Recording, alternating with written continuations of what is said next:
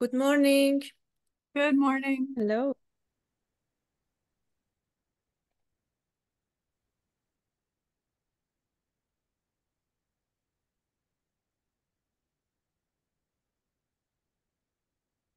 Hello.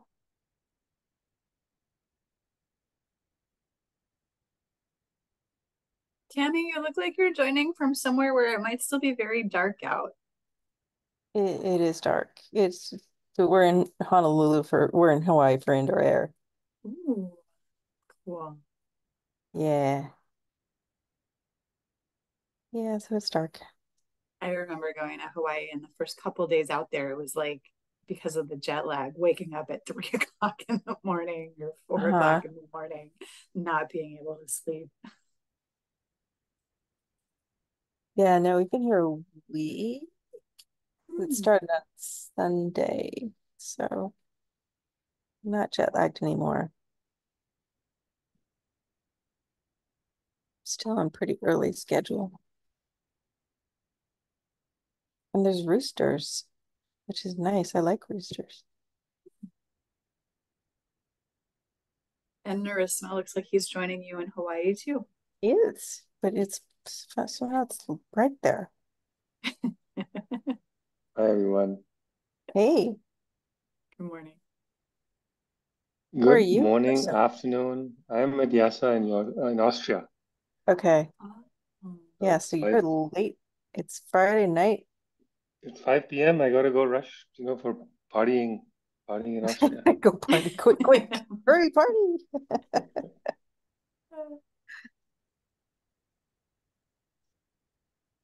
Um, gonna maybe wait a couple more minutes to see who else shows up.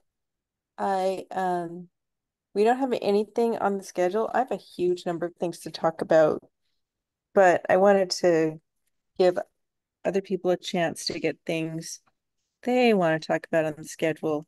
For me, a lot of things arose and just didn't get dealt with while we were in craziness. Um, and so I don't know if the same thing happened to anyone else because I kept saying, "Oh, we'll deal with that, when the thing is over, right?" And Yeah. so, um,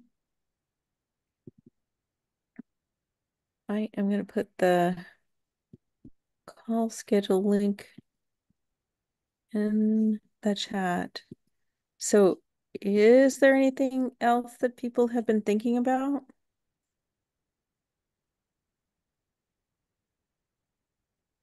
wanting to talk about?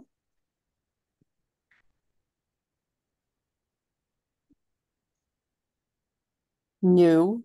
Well, I have Good. I I just it's kind of an invitation. The University of Illinois has started a climate jobs institute that is really interested in um, the transition to electrification. And they are funded by the state of Illinois to produce reports mainly about um, electrification, heat pump transition, and EV transition in Illinois. Um, I would be really interested in having members of this team talk to folks at the Climate Jobs Institute to just maybe talk more about what this project is and what it has been and what has been learned, or if there are any methods or processes that would fit, and see if there's any interest in collaboration, um, for some of the future work that might be being done in Illinois. It's very nebulous right now. I'm asking people for, Mhm. I need more like details, but I think that there could be some overlap and interesting research avenues that this group could be interested in. Yeah. Yeah. Is CDAC involved with it? CDEC, yep, CDEC's getting involved. So it's just still kind of spinning up and people are figuring out what they're doing right now. Is that They're, where it is? yeah, figuring out what they're doing. trying to figure out who the partners are, Hmm. and what expertise is either missing or still needed. I think probably yeah, hearing from this group would be really beneficial. Hmm. Hmm. Or What not the whole what group. would that Like, that would be a lot. But what would that look like to engage with them? Is it like you writing an invitation to whoever's like leading to it? just have an exploratory conversation. Okay. Well, tell us more about what you think it needs to happen. You don't have to tell us now, but I think anyone else want to comment on that?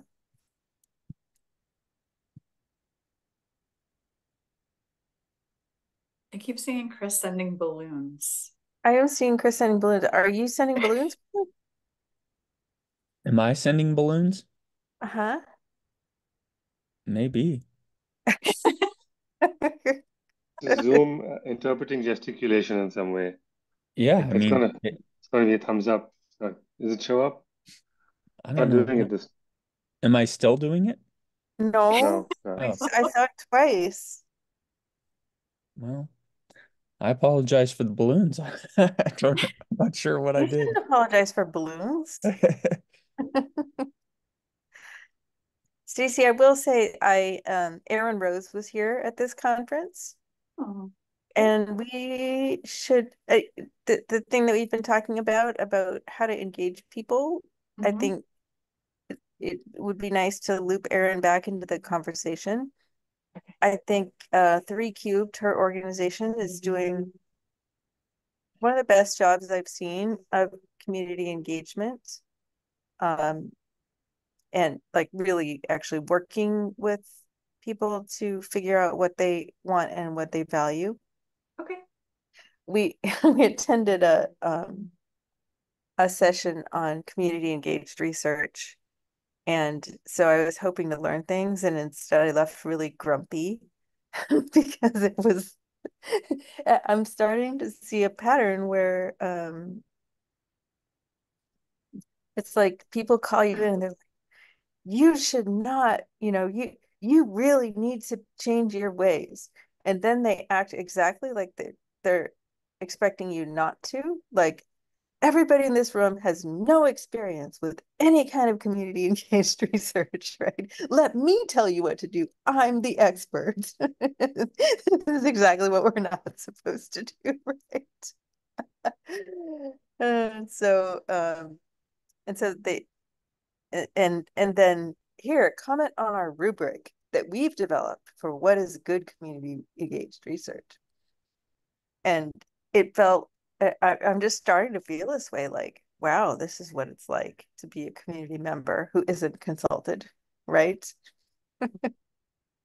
So anyway, I thought Erin had some really good thoughts uh, that kind of tie into our like the community should she didn't say this. This is how I interpreted it, and I interpret it through my lens. The community members of different types should not necessarily define the research, but be able to have latitude over how they want to engage. And then the research team needs to ensure that they're engaged in that way and check with them in a way that allows them to say that it's working or not working so that it can be nudged. But that doesn't mean that like the little circle that was in that diagram, it's almost like people say the best thing is that the community leads the research. And sometimes that's not what they want to do. Right. But it doesn't mean you should disregard how they want to be engaged. Okay, so that's a thing, a permanent thing for me is figuring that out. And then what does it look like to figure it out? Right? Then are you the expert? So anyway, that's on my mind. Sorry, I said I was going to let you talk about things you want to do. just non sequitur, but Erin Rose and and she's kind of working with NREL and us in supporting Fusion ACS. You know that? Did I tell you that? So they He was are, engaged about fusion. I didn't know what that looked like. yeah, because they're working on providing energy burden estimates at the county, Mm. at the tract level, and then they found out about, and they're just using ACS, and they found out about Fusion ACS, and they wanted us to use REX 2020 data to generate energy burden estimates. So we're doing that. It's not supported financially by them, but she's the contact for it. So I just wanted you to be aware of that, Mm, all the different connections. I also mm. wanted to mention that I'm here at YASA, one of the developers, the developer of the bench agent-based model Yep. is Mm-hmm. here. And so if Raidul has any interest or questions that he wants me to do direct to her, I'm supposed to meet up for lunch and talk about it. So I was going to ask Raidul in this call, but he's not here, so I can send him an email. But just I wanted to let you know. Yeah, he might Uh, still be in Bangladesh. oh, he's in Bangladesh. Okay. Yeah, I think he and I were returning about the same time, so he didn't mark out. But um, I would love to talk to her too because I think you know about my ambitions for making models a little more transparent, right? And Mm-hmm. I and I get the sense I don't know her at all, but I get the sense that she would be open to that, right? Like we just want Yeah, energy models to be better and accessible. yeah. If you want, I can. I'm not sure the timing will work out, but at least I can speak to her on your behalf on that topic. Um, but I'll try and set up a meeting and see if it'll have to be in the afternoon. Yeah, I'll try and set it up, see her Yeah, we can availability. go earlier too, right? We Yeah, can do an early morning meeting. yeah. So what's your schedule like next week? Horrible. Um, Mornings? so hold on, I'm looking at it. Um, next week is pretty ugly. Oh, Uh, is are you there only yeah. I'm Monday as well. The following Monday is the only day. 22nd July is my last day here. following Monday? So, Yeah, no. Thursday morning would be the only time for me. okay, I'll ask her. And even And then I'm booked starting at 9 hour, that's mountain time, but you could do earlier. I could do earlier. Let's see how much Raidul will tolerate. Oh, yeah. 8 o'clock Mountain is 10 plus 6, 4 p.m. That should be okay over here. Yeah, and I can do 6 or 7, and I don't know what Raidul will tolerate. Okay, I'll ask her if she's free on Thursday afternoon. Yeah, no, I think it's time to start the conversation about what does it look like to have a transparent model. Yeah, Um, yeah. I think I think. Raidul's the like head down coding. But I'm gonna start bothering him and annoying him. You know, when you're coding, you just want to get it done. Hmm. But my experience in developing Spewed or HabTrend along with like trying to do it alongside Raidul, I was like, oh, here's how we should do it. And I don't know why I couldn't do that without actually doing the work, but I felt like that brought home to me what was valuable about the ABM model and yet why people or what things that I would like to see nudged for Hmm. ABM. Yeah, yeah, Yeah, she was there. So there was a Aspen Global Change yeah. conference that Hmm. had a lot of the scenario developers there, Hmm. and she went to that. And so in our conversation about creating an Aspen event, I would like to have her again Mm. because I think, Okay. yeah. Anyway, so definitely good Okay. to connect with her. Great. Um, I'm going to drop off in a minute. So obviously we don't know, we have no idea when we're going to Mm, hear back. They said few weeks, couple mm, have passed. So we're just hmm. in waiting mode. Um, okay. So can I, it, if you have 2 minutes to give your thoughts on this question, one thing that has struck me is that we've done a really good job um, with heterogeneity and identifying some of the characteristics of under-resourced populations, et cetera, through Cartix data on a national scale when we don't actually have to talk to them, right? Like we can get their data, but in the interviews, because of the ways that because of how we access them and whoever responded, we're not getting there yet.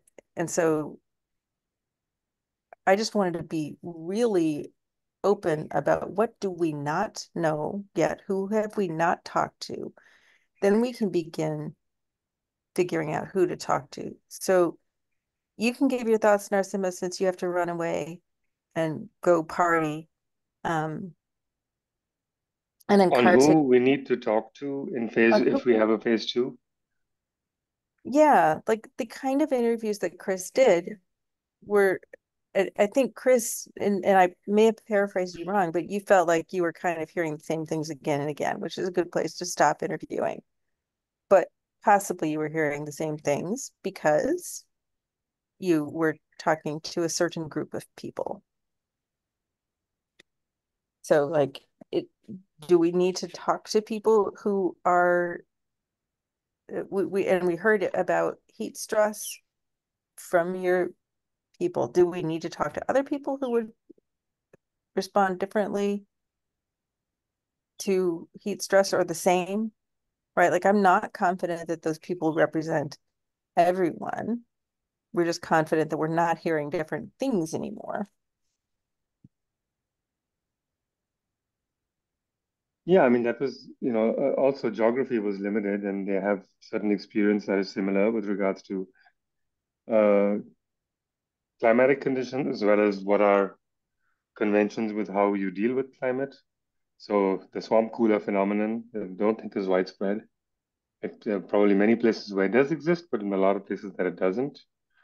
Because it's suitable for dry heat and not for humid heat, for instance. So I do think that the approach, this is what we talked about, with Ryan, the approach of sampling that Chris and Ryan did, or Chris's interviews, I would love to scale up and um, to the extent we can go national, but identifying those who did seek a permit to make a modification, or if we can identify another way to know that they that they changed their system. Because I don't know how many different answers we could possibly get, right? We don't know the extent of heterogeneity that's out there. So the only way to tackle that to me is as large a sample as possible, or at least strategic sampling across different parts of the country. We do know from Christina's work and the data in the last few years of who has acquired heat pumps, they're mostly located in particular regions, so Phoenix, Miami, LA, Detroit, Chicago, DC, in order, in decreasing order of prevalence. So we could do strategic sampling in certain metropolitan areas. Um, but I think I'd like to go national, and I'd like to find a creative way to identify people who have just recently gotten new equipment for heating and cooling. That's what I think. And then we'll uncover, hopefully, the extent of heterogeneity or not. Another point is which is strategic, where we seem to now focus on cooling equipment, driving heating equipment change decisions. So we could also just focus on that aspect, just people who not just looking at the end of life of heating equipment, but of ACs. So Mhm. finding out about ACs and when they are replaced, um, that could be another angle to sample as well. If we want to build on the heat stress hypothesis, which is not, which is an additional factor that other people haven't looked at very much. Mhm. So there are multiple approaches I think I would be interested to at least explore. Chris, did you when you did your calls, was it just all the permits and you didn't distinguish between equipment? Is that right? Yeah, that's right. Okay. And so Ryan did some interesting things with income and or with yeah, Ryan did the analysis of who was using what contractors. Um, and so there was some demographic diversity in that database. How did that correspond to the people you interviewed? Did you cover the same like low to high income that the data did, or did you get a difference in response? I, quite honestly, with the interviews, there isn't much in the data when it comes to socioeconomic status. I mean, we had some participants who, um, certainly would have taken on more of an economic burden than others in making a change. But Mm-hmm. but I think Ryan's data also captured people that um, more or less had to probably seek out or did have to seek out um, assistance through various local programs. Mm-hmm. And uh, so I know he made some interesting findings in regard to that, but we weren't able to interview people yet, at least that were participants in those programs. Right. So do you think you would have, was that part of your question? Would you have I known I those I would have individuals? I definitely would have liked to have interviewed them. Um, in the last batch of addresses that he provided before we decided to pause on the interviews, that last batch did include some addresses where it was fairly clear. I think he could speak better to this than I could, but Mhm. that my impression was that some of those addresses were houses that received assistance. And most of the initial addresses didn't include them. Yeah. Yeah. So you can tell by address, or it's just like a part of town, or I'm not, how do you yeah, look at it and I'm know not what? positive about that. Mm, Ryan, somehow in the data, I think there's, if I remember right, the, I think the data indicates that that instead of going through a particular contractor, they went through, you know, let's say Pueblo Housing, and then Pueblo Housing mm, provided them with this contractor. I think the data tells him that. mm. There's a, okay, so there's a housing authority, Yeah, housing authority. I think so. and do they provide public housing? Or do they just provide housing assistance? How does that work in your area? I'm not positive about that. Okay. Just strikes me a note that Paul is in conversations with Pueblo Community College do you work with them at all, Chris? No, Or do you talk to Paul about that? They're trying to get energy auditor training throughout the state of Colorado, and Pueblo Community College is one of the places that would stand it up. And I wonder if they would have some ideas.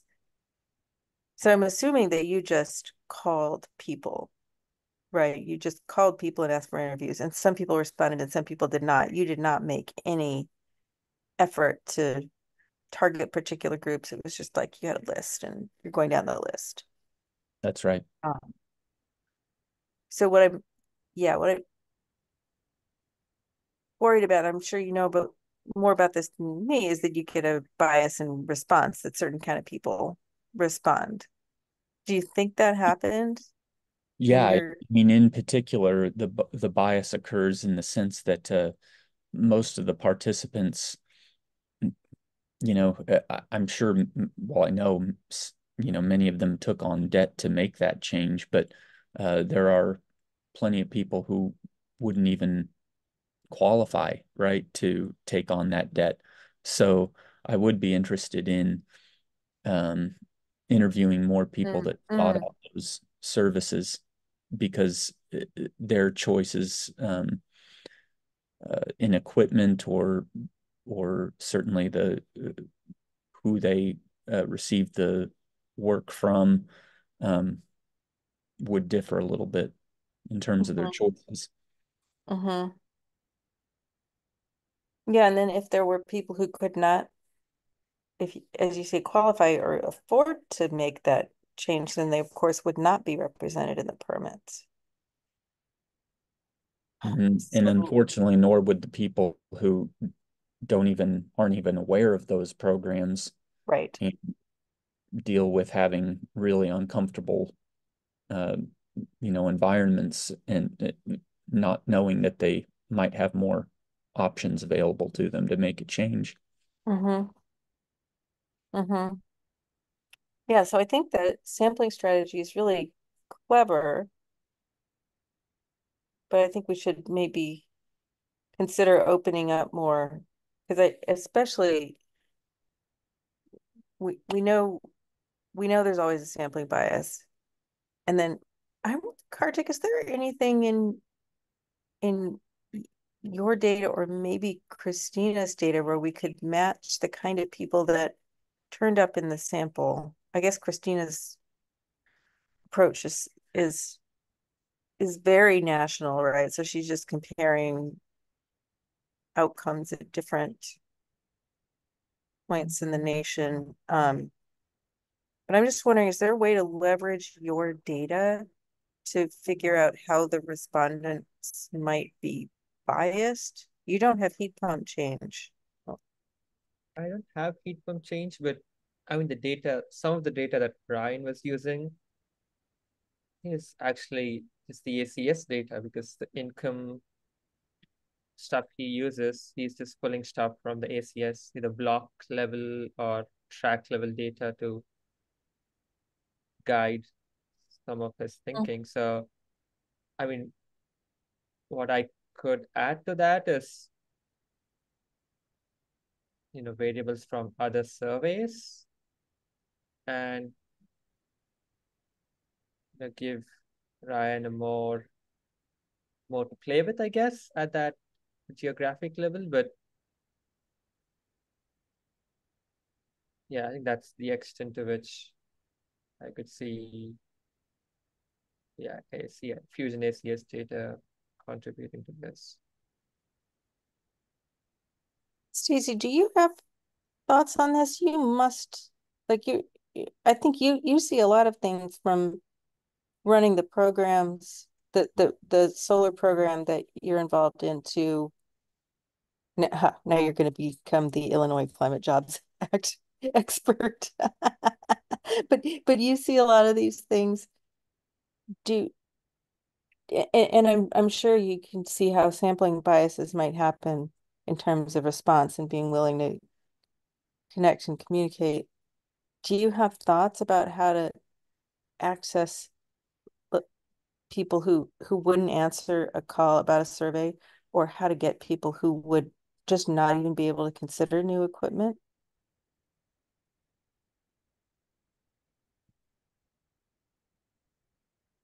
So,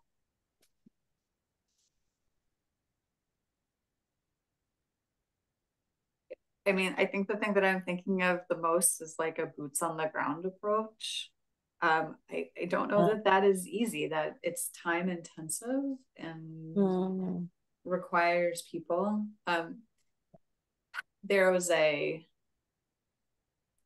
project in Southern Illinois that CDAC is part of, which has a major community outreach component. And one of the one of the strategies that they did was like, okay, we're going to have a meeting at the local school. We're going to have all these people come. We're going to tell people about energy efficiency and renewable energy.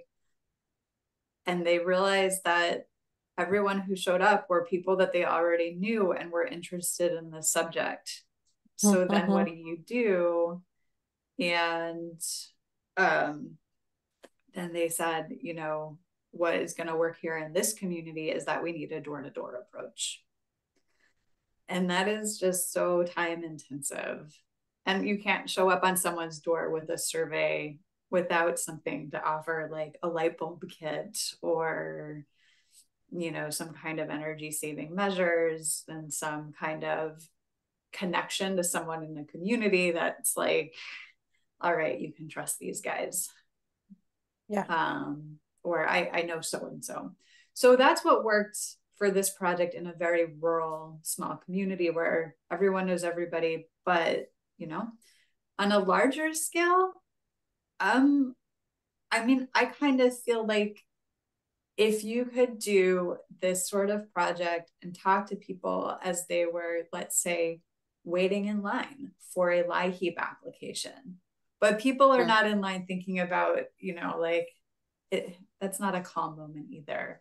But it could be an interesting conversation. Usually people applying for LIHEAP are stressed because they can't pay their utility bill. And this is the only time this month that the application period is open. And I'm going to have to wait in line with 100 people.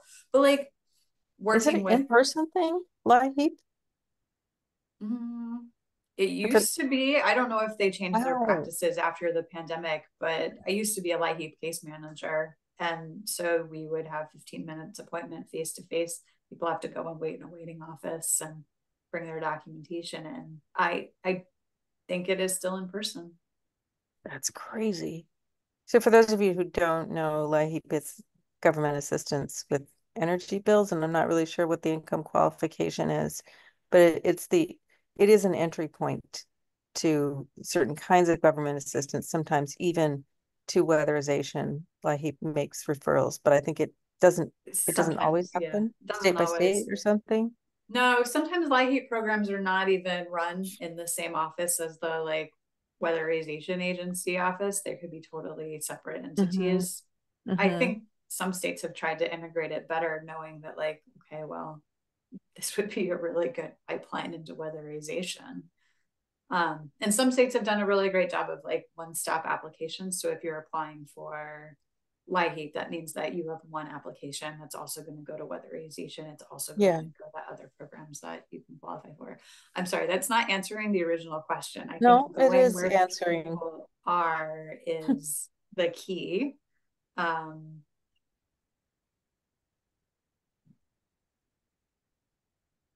So okay, couple of questions. How did the door-to-door approach work? Was there then a wider reach?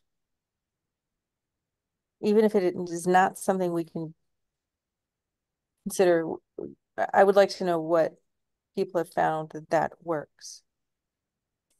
I don't have the metrics on like how many doors were knocked and how many light bulbs were given away and what the nature of the conversations were. Y'all are such researchers. You want to know that data. I was like, oh yeah, they Well, went and knocked on doors. it could be like super qualitative, like, mm-hmm. yeah, they still felt like they didn't have enough, but they had more, or Yeah. started to feel better. Um, and then another question is, Chris, we had started to work with the health department in Pueblo, who had said that they could maybe assist with referrals.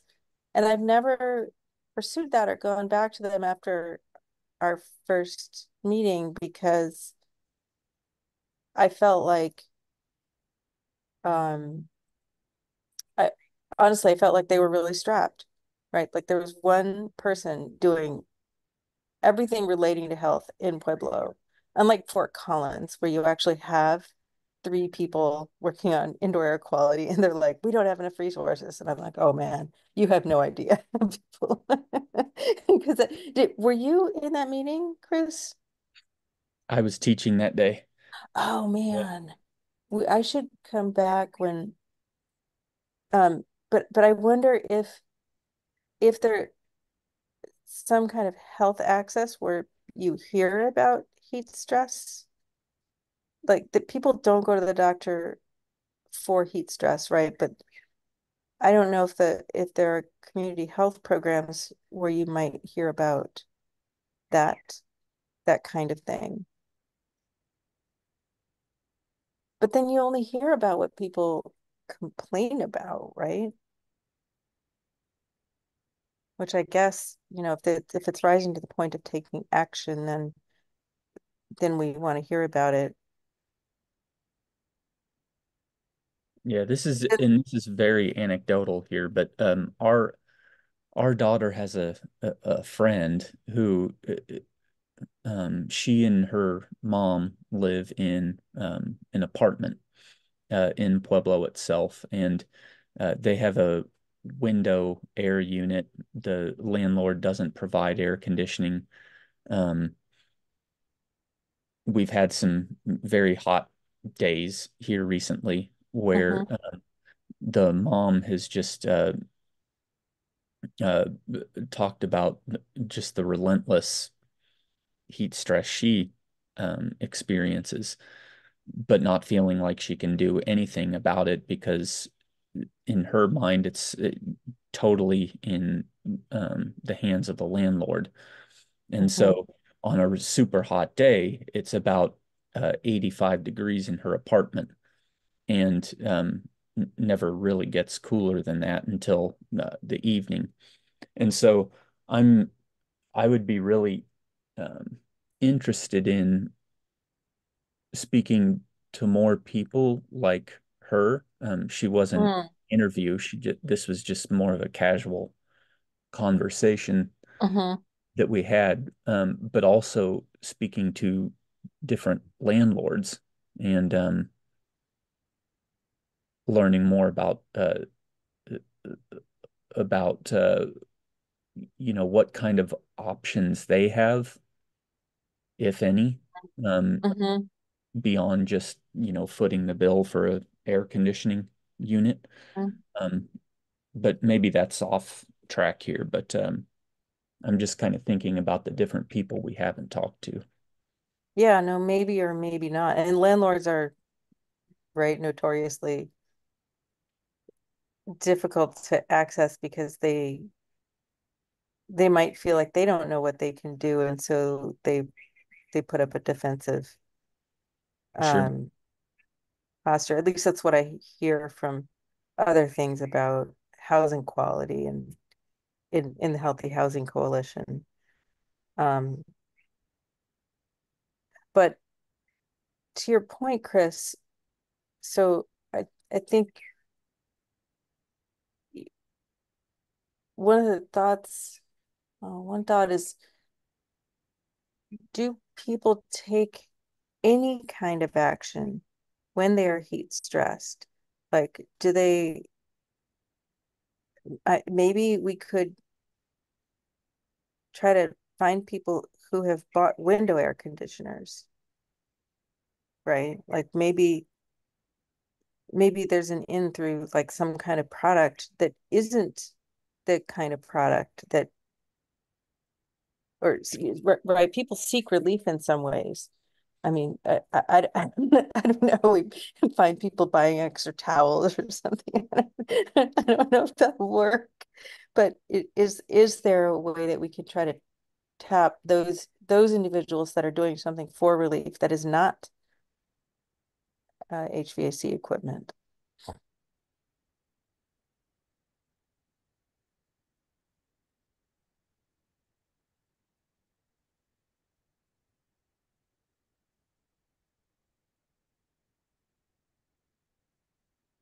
And then Kartik, I keep coming back to your data, right? I think you folks are making it finer and finer all the time. More data, finer scale, right? Um, but as you're as you're doing this, can you think of any way? So we've been talking about people, but you have spatial heterogeneity. So would there be any way to identify pockets of people that have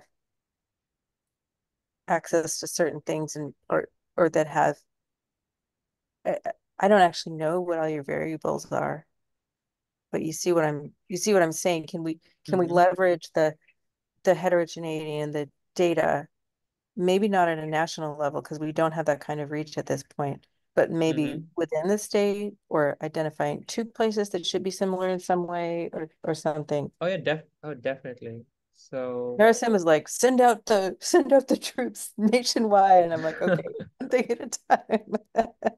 Let's make a step. I mean, at this point, yeah, I mean, I can definitely make state level maps of where the energy dissatisfied people are mostly located and who they Hmm. are in terms of, the demographics, right? So that's fairly straightforward with the existing data already. So, At least to make sure that we're matching the demographics or seeking to match the demographics and spatial and demographic information. well, that should already be aligned because, yeah, Ryan is using the ACS data to guide some of his demographic selections, right? So what I could do is just overlay that with either equipment choices or dissatisfaction numbers and give you county-wise breakdown of where the most dissatisfied are, where the least are, or which counties are similar in terms of dissatisfaction levels. So, and what race or income levels are associated with that dissatisfaction. So you can definitely do all of that. Again, preface all of this by saying that all of this is simulated data, so just kind of be a little aware of that. But in terms of broad trends, pretty sure you could use those as guiding Yeah. lights. Yeah. Yeah, and then the question, yeah, then we have to figure out the access, right? Could we even consider the door to door? That seems hard. I also, Stacy, when they did that door to door campaign, did they use members of the community that were already known? Or how did they make it so, or did they give attention to whether the people would actually want to talk to the individuals who came by? Not sure. I'll be honest. I watched a video where they showed them like their workers knocking on doors as like a as a video to submit for an energy prize to DOE. Oh my So gosh. I have this really cool video that I could share with the group, but I only have the information that's in it. I wasn't part of like the sampling strategy conversation. Yeah, the conversation about who would go and do the work. But I have access to the people who were deeply involved. If you'd like to like invite a conversation, like I'm happy to ask these questions to help learn more. Like what, how many people went out to the community? How did you ensure that the people knocking on doors were like trusted individuals? How did you identify which homes to go to, which blocks? This community has like 300 people living in it. I don't know how many actually live in the community, but yeah, so you could very imagine rural. So they might have hit all 3 blocks and it was fine. Yeah. It's very different than how that might work in Denver. Another thing, like I recently, this is an ineffective strategy, completely ineffective. And I think that like it's good to learn from. My CSA, which stands for like community supported agriculture, where I go and I pick up vegetables from a local farm every week. A lot of people are part of this. And so there's always a line at the pickup. And I don't know, the health department handed out some survey, but the health department wasn't there. So everyone at the CSA got this 5-page health related survey and was like, oh, here's this health survey. We'd like you to take it.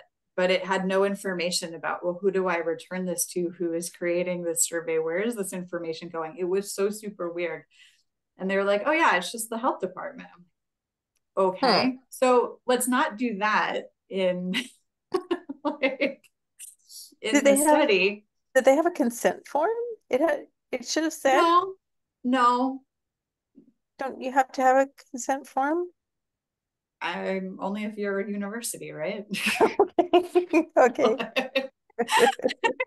So I was like, I don't know who to turn this into. I tried to find it online. I couldn't find the survey online. I Mhm. threw it away. But like, so we won't do that. But I thought that using the, the audience of people who are showing up to pick up their vegetables as people who are Right. different than folks who show up at the health department or at the food bank. That's a Mm-hmm. totally different demographic that's going to Mm-hmm. have a different set of, Yeah. you know, needs and ideas about what is happening in the community, because people that go to the health department don't have $800 a year to spend on vegetables Mm-hmm. or whatever. Anyway, so that's one thing. And then farmers markets. So instead of going door to door, having a farmers market booth could be something that's effective. I don't know about farmers markets in Colorado, but the ones here have been trying to work a lot on equity. So people that have food stamps can go to a Yeah. farmers market and get their food stamps transferred into tokens that, it's sort of democratized and everybody can use the tokens, but they do get 2 for 1. So through a Mm-hmm. program. So for every dollar in food stamps that you have, you can get $2 in farmers market food. So that, stretches the dollars a little bit further, especially understanding that the farmers market vegetables are a little bit more expensive. Yeah. Um, and makes it so that more of a wide demographic of the community can enjoy this, Mm-hmm. uh, public marketplace. Ellison has done some farmers market booth in the Denver area. We haven't done it I haven't seen anything done in Fort Collins, but I think the demographic in Fort Collins tends to still skew pretty high income, even though they do take WIC or whatever. But that's another idea. Yeah, so I think, what are the venues for attracting people, and then who are the people who conduct the survey? So yeah, I don't know how to. I'm also not 100% like it has to be Chris's survey. Um, we may develop more and more different mechanisms, some to be really probing like Chris is, and then maybe some to be, we've talked about other surveys that would be more wide reaching once we have a set of things we want to examine. But I think another thing to think about is who's actually the touch point, who's the face, right? In order to not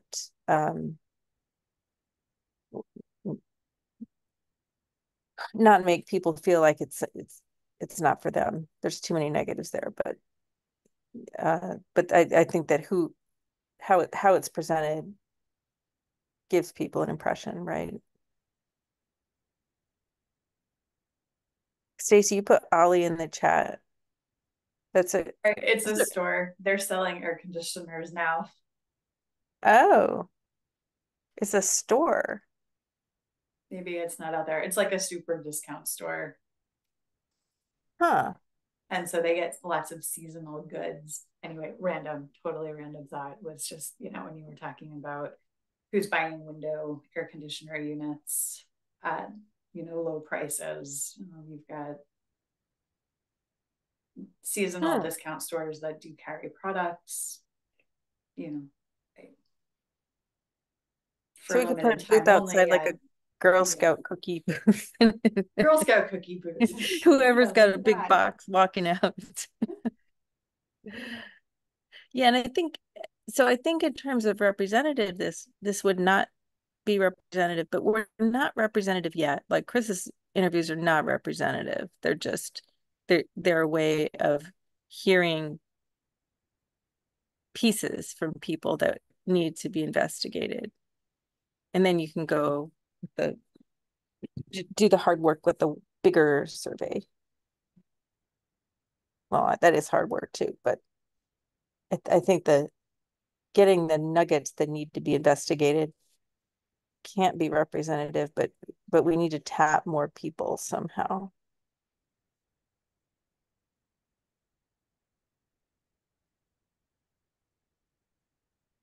Okay, so what's next on this? What is the action?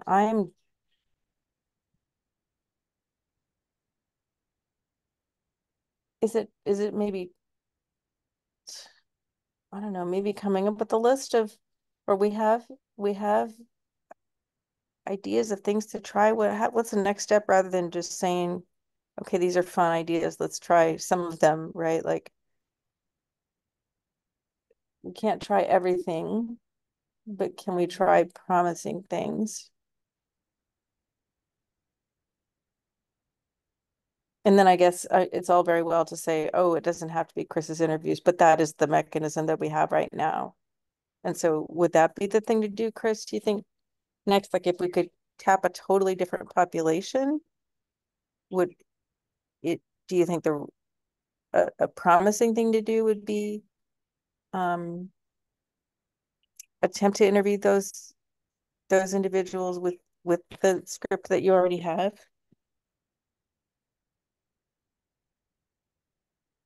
Yeah, I think that's sorry, I was trying to unmute myself. I do think that's a possibility. I think if we talk to Ryan about what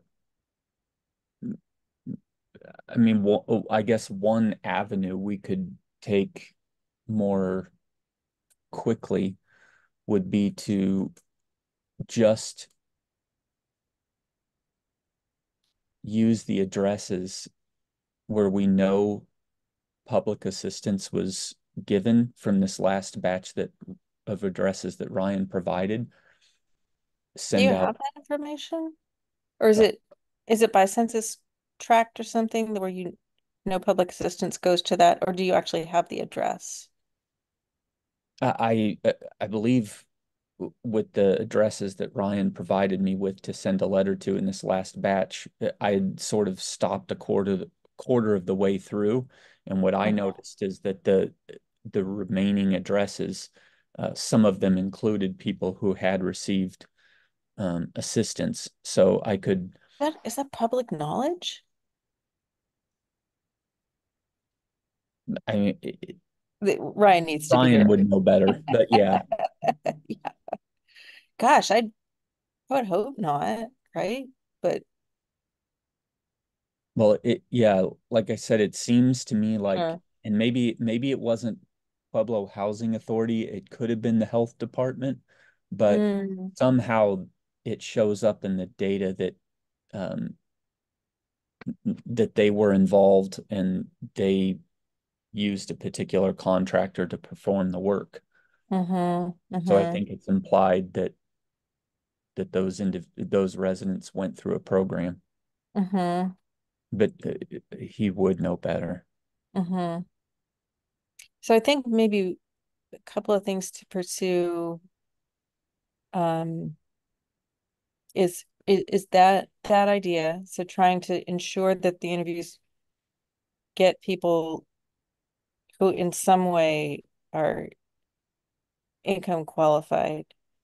And then maybe another one to do is like let's just try or continue talking about finding how to find and interview individuals who have not gone through the process. So it's going to be some other mechanism, um, sitting outside the Ollie store or um, yeah, you may know Pueblo better than anyone. I mean, I'm sure you know Pueblo better than anyone, Chris, but maybe talking to the health department people about how would we find those individuals, or are there organizations that assist those individuals?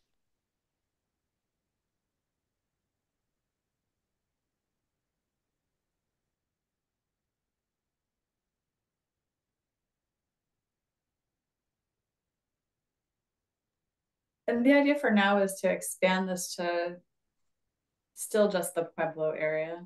Sorry, that's not an expansion, but to try and get a more representative sample among the Pueblo population. For me, I think that's the idea. Um, I'm I don't feel like we need to limit it to Pueblo, but I think there are some practicalities that we already don't know how to reach those individuals, right? And so attempting to do the hard thing in an area we already know can allow us to work out some of the procedures that we would need to go through, right? Like if we just take a national scale and say, yeah, let's try to find all the people, that that's so diffuse that I'm not sure it would be successful in the first step. But then once we work out, like, yeah, the farmers market works really well, or the box store works really well, then it's something that could be expanded. Does that make sense?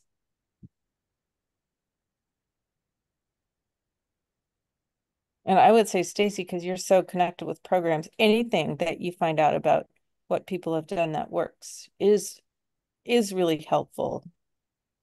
Like I'm not going to put together a best practices guide because I think that those don't typically get adopted as practices, but we could have a list of suggestions at least. Like, tried this. This is what happened. So another thing, so like sometimes, again, it's sort of like locality specific. Um,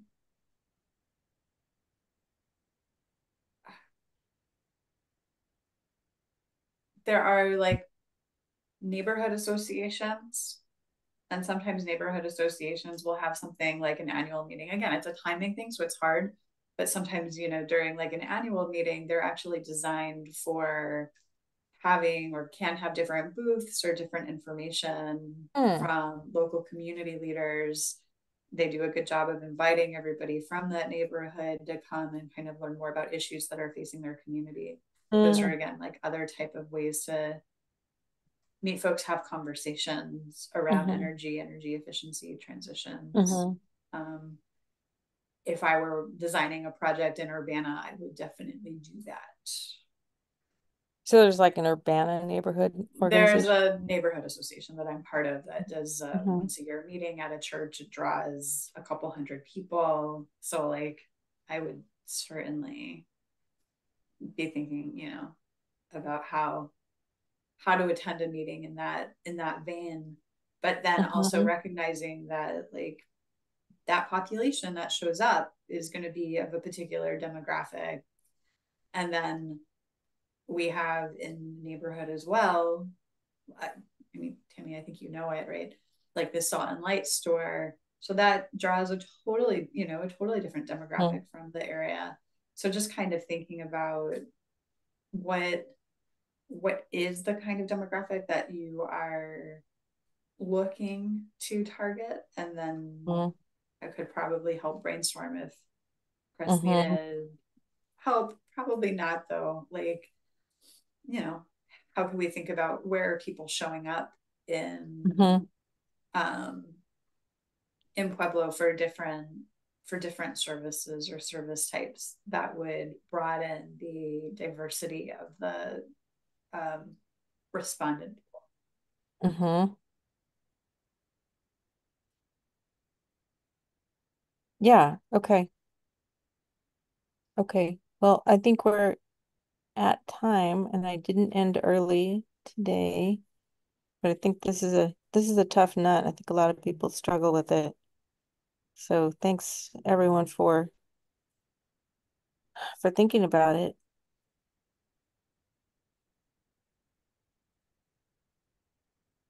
Okay, if you have things that you want to talk about, put them on the agenda. I'm going to start filling out the agenda too, but I don't want to crowd people out if you want to talk about stuff.